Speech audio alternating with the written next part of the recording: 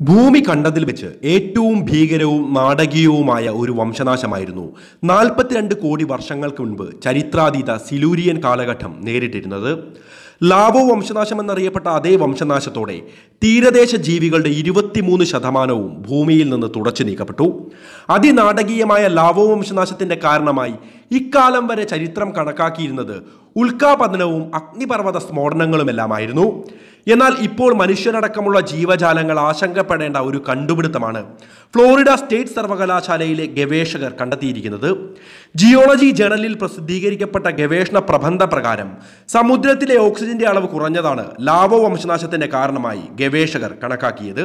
42 കോടി വർഷങ്ങൾക്ക് മുൻപ് സിലൂരിയൻ കാലഘട്ടത്തിൽ കടലിൽ സൾഫൈഡിന്റെ അംശം ക്രമാതീതമായി ഉയരുകയും അത് കടൽ സസ്യങ്ങളെ പ്രതികൂലമായി ബാധിക്കുകയും ചെയ്തിരുന്നു.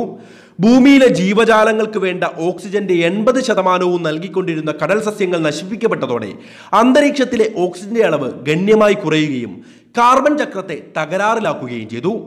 അത്തരത്തിൽ കാർബൺ ചക്രം തകരാറിലായതോടെ ലാവോ വംശനാശത്തിന് ആരംഭമാവുകയും 23% തീരദേശ ജീവജാലങ്ങൾ ഭൂമിയിൽ നിന്ന് തുടച്ചു നീക്കപ്പെടുകയും ചെയ്തു.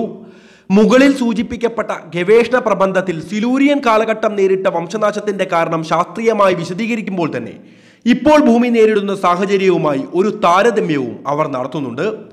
42 കോടി വർഷങ്ങൾക്ക് മുൻപ് ഭൂമി നേരിട്ട അതേ സാഹചര്യത്തിലേക്കാണ് ഇപ്പോൾ നമ്മുടെ കടലുകൾ സഞ്ചരിക്കുന്നത് എന്നും ഭൂമിയിലെ മാലിന്യ പ്രശ്നങ്ങൾക്ക് ഇനിയും പരിഹാരമായിട്ടില്ല എങ്കിൽ ചരിത്രം നേരിട്ട ലാവോ വംശനാശം വീണ്ടും ആവർത്തിക്കപ്പെടുമെന്നും അതോടെ മനുഷ്യൻ ഭൂമിയിൽ നിന്ന് അവസാനിക്കപ്പെടാൻ സാധ്യതയുണ്ട് എന്നും ഗവേഷകർ പറഞ്ഞു വെക്കുന്നു. ഭൂമിയും ജീവജാലങ്ങളും എക്കാലവും നിലനിൽക്കുവാൻ വേണ്ടി ഭൂമിയെ നമ്മൾ സംരക്ഷിക്കേണ്ടത് അത്യന്താപേക്ഷിതമായിരിക്കുന്നു. നമുക്ക് മാറാം. മാലിന്യങ്ങളെ കുറച്ചുകൊണ്ടും മണ്ണും വായുവും ജലവും നമ്മുടെ സമുദ്രങ്ങളും സംരക്ഷിച്ചുകൊണ്ടും. മറ്റൊരു വീഡിയോയുമായി വീണ്ടും കാണാം. നന്ദി, നമസ്കാരം.